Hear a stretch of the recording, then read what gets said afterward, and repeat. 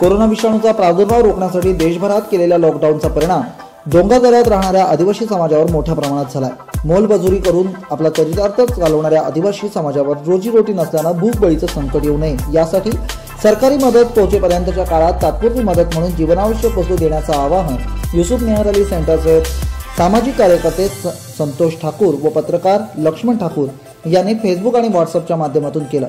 या आवाहनाला तत्काळ प्रतिसाद देत खारघर येथील शाश्वत फाउंडेशनच्या अध्यक्षा बीना गोगरी, सदस्य जयेश गोगरी, ग्राम संवर्धन सामाजिक संस्थेचे कार्यकर्ते चारुदत्त पाटील, नवी मुंबई पोलीस आयुक्त रवींद्र गिड्डे, एकता सामाजिक संस्था कामोठे, भारत रक्षा मंच व इतर देणगीदारांनी तांदूळ, कांदे, बटाटे, गोडतेल, तिखट, मीठ, हळद यासारख्या जीवनावश्यक वस्तू दिल्या।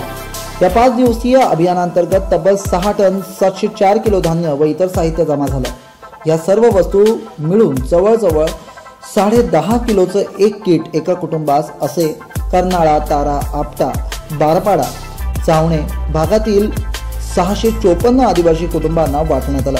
हा मदतीचा हात देणारे पनवेलचे एसीपी रवींद्र गिड्डे, पनवेल तालुक्याचे पोलीस निरीक्षक अशोक राजपूत, लक्ष्मण ठाकूर, रसायनी पोलीस ठाण्याचे पोलीस निरीक्षक सुजाता तानवडे व पोलीस कर्मचारी यांनी अशा 16 आदिवासी वाड्या व आपटा गावातील 654 कुटुंबांना मदतीचा हात दिला।